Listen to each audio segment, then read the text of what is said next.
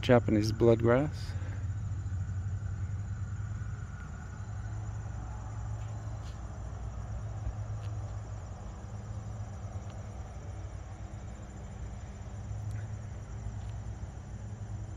One thing I'm going to talk about today is how the towers and other garden fixtures are put on stones. So you see he raised the level by 2 or 3 levels of masonry brickwork. That makes the tower a little taller.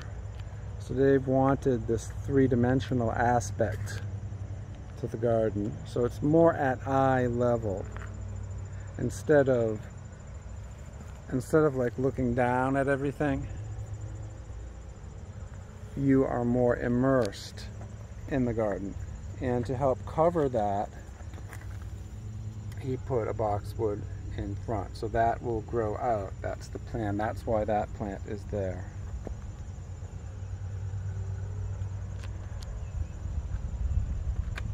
So this is actually probably one of the more level areas of the garden, but you'll see it's much more 3-dimensional. If we look over here, you'll see what I mean. So in this garden, you're not a giant looking down. You're more a hobbit walking in the garden. So you are within the garden.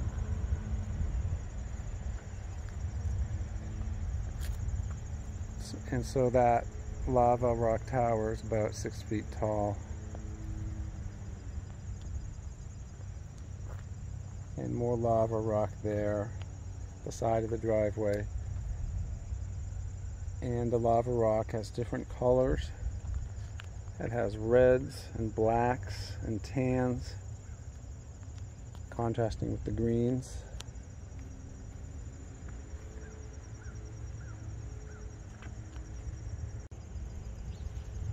This is a beautiful tree. It's a deodar cedar called Feeling Blue. Compared to that blue spruce, it's not blue right now. Deodar cedars are like my favorite tree, just so beautiful. It's cascading down over the lava rock. What a beautiful mix of textures and colors. In the background, you see a yellow spruce, blue spruce,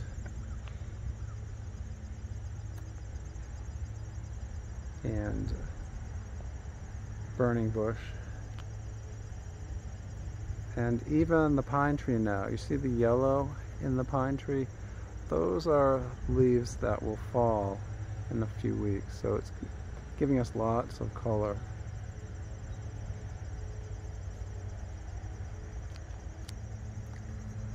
Now we come down to this Japanese lantern,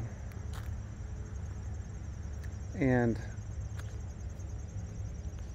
often you will see these planted at that ground level. So if you were, this is what it would look like. You'd be walking by looking at the top of it. But it's on this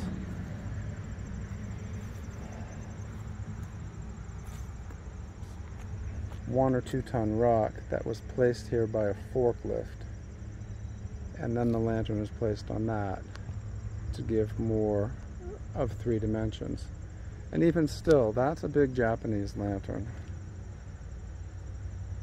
That top piece, the second one down, would take at least 2 people to put into place. It's about 2.5 feet across, 4.5 inches thick, very heavy.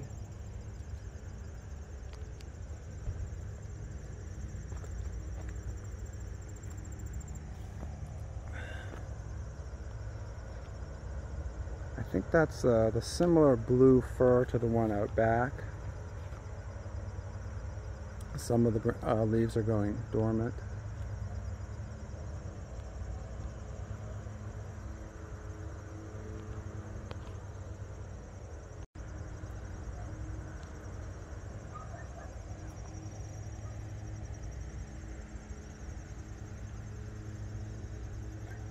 You see the tips of those trees are turning yellow.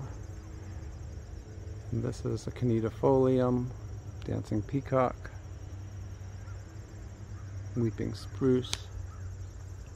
And we haven't even entered the main part of the garden, but here we are getting some nice fall foliage.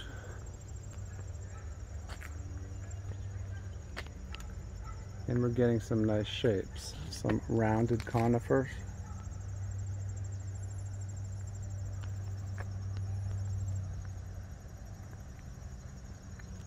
Henneke cypress. Dave likes to shape these. There's probably 20, 30, 40 of these in the garden. Japanese maple starting to give more color. A variegated holly.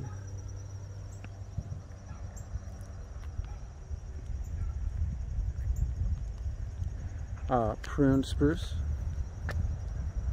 It gives the eye something to find interest in. These different geometric shapes. Then you have just the round shapes.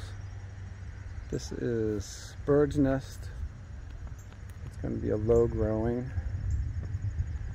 conifer, so it doesn't block the view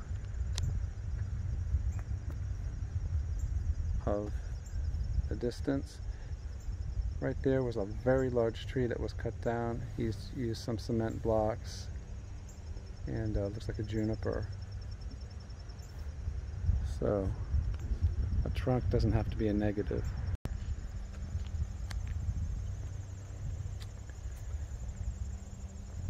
So it's early in the morning, actually mid-morning now, and so we have the sun coming from the east.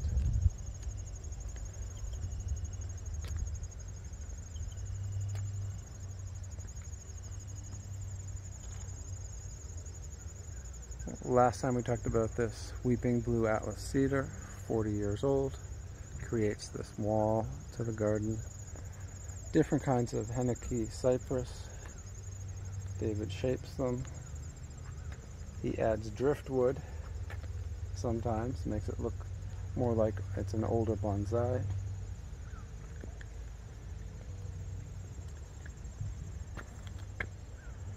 And he shapes them with multiple arms into globe shapes. Here we have the entrance.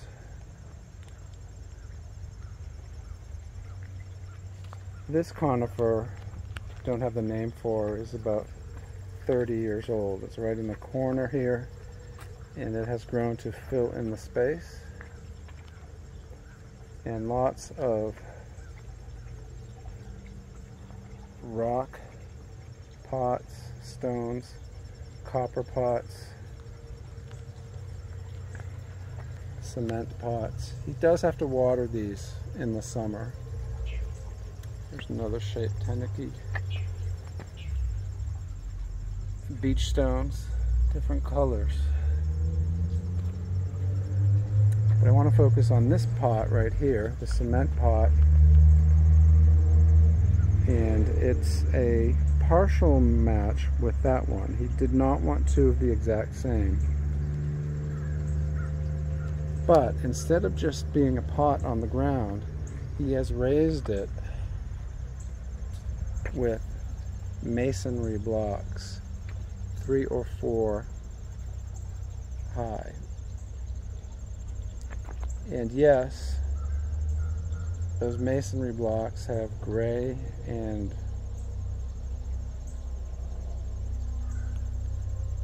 pink brown, which matches the pot. So this again gives you height. So it's coming up to about 5 feet. Instead of just everything being one level, this is a very three-dimensional garden. And on this side as well, you have those masonry blocks, and then you have the pots on top. So it creates a gate, it creates an entryway. And this pathway is made up of very nice stone, large flat stone interrupted with beach stone, beautiful patterns. These are all purchased from nurseries. So each one is different. Each of these stones is different, and they have been put in expertly. So we've entered into the garden and we have two smaller pots lower down.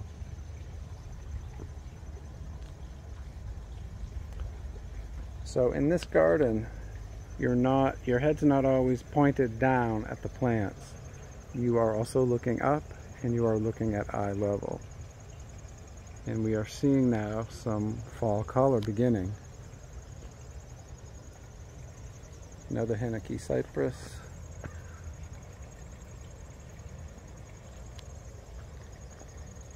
This is the trunk of that weeping blue atlas cedar with some lichen on it.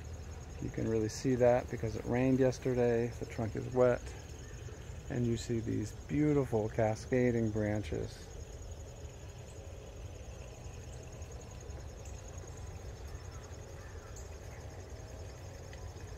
I just can't tell you how beautiful this is.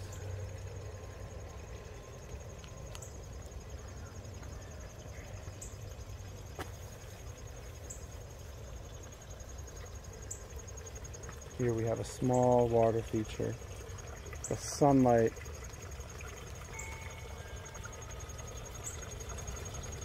is falling on the watered plants.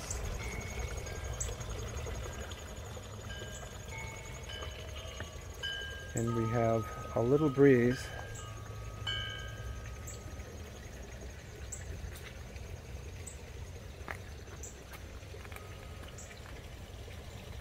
Ringing the bell.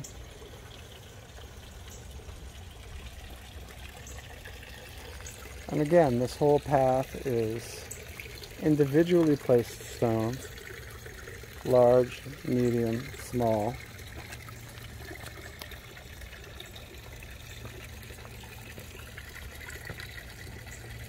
It's just fascinating to be in this part of the garden because if you walk 5 feet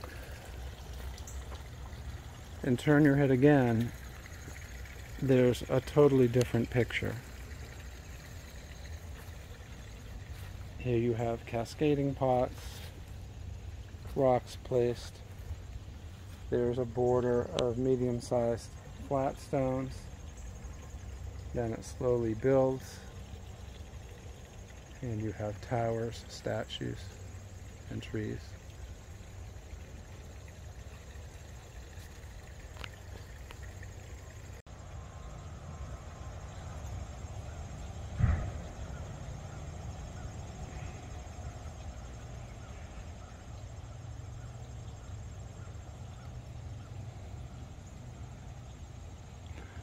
A couple of just regular boxwoods.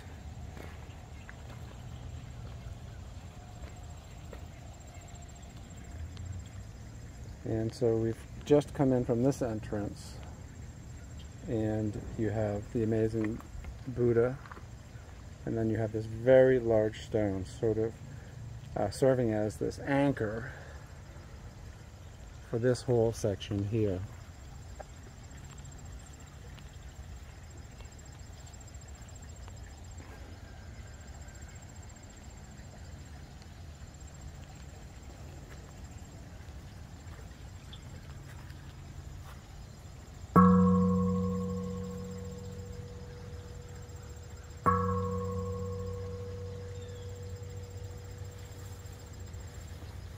This is a ruby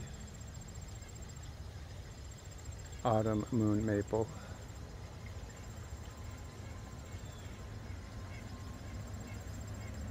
Siryu is that Japanese maple right there. That's over the large pond. And this green maple's just starting to change.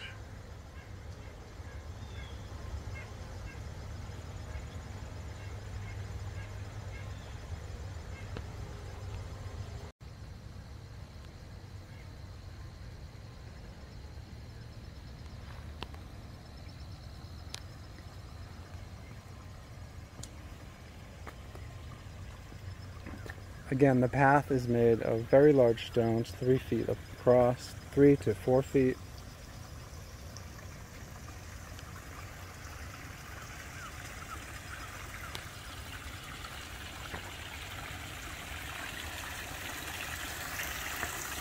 And here we have this large water feature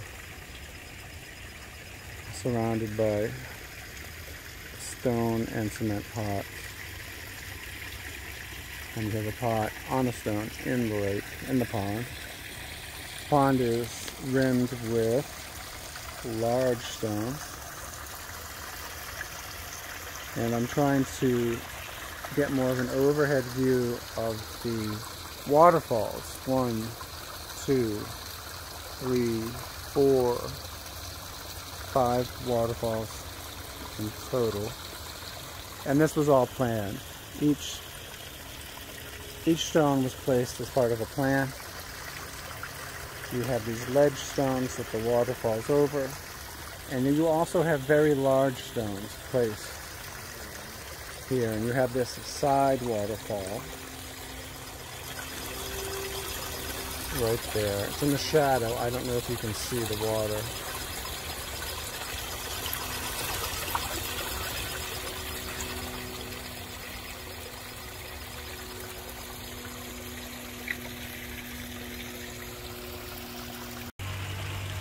You see it?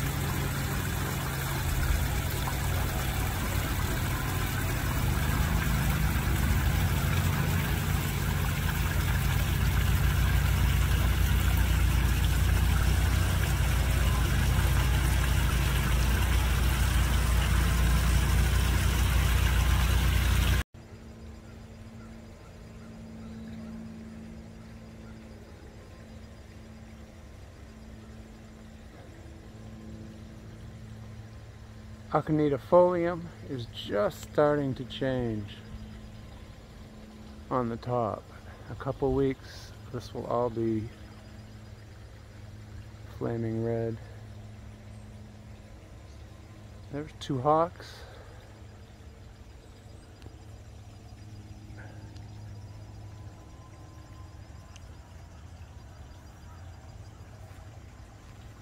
And then we're walking into the shady part of the front garden.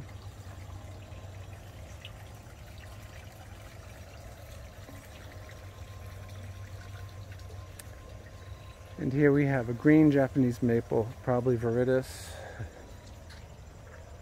And we are on the northwest side, so we're seeing the structure of the trunk and branches.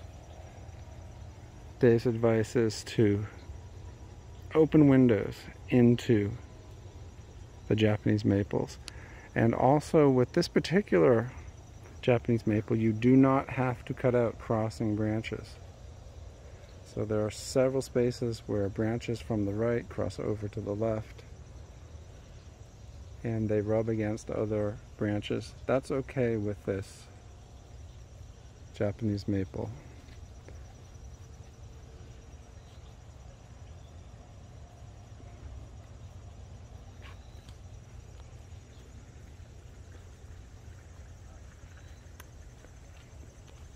Every time I turn my head, there's a different picture. It's a different picture. And I try to go as slow as possible. On the video, I've noticed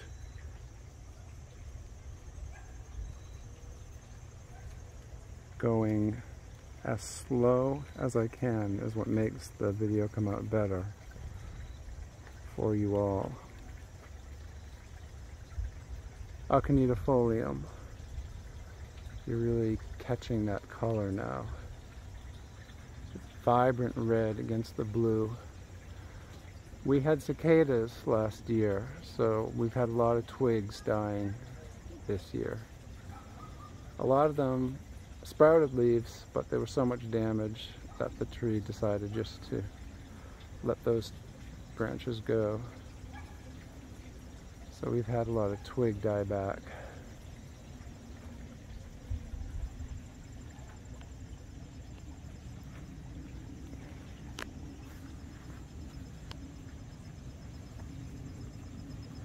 And then if you come out of that shady area, I can feel the sun on my back. The Romans had a word for that, I believe it's called Aprilla. It's when you feel the warmth of the sun on a cool day. Aprilla.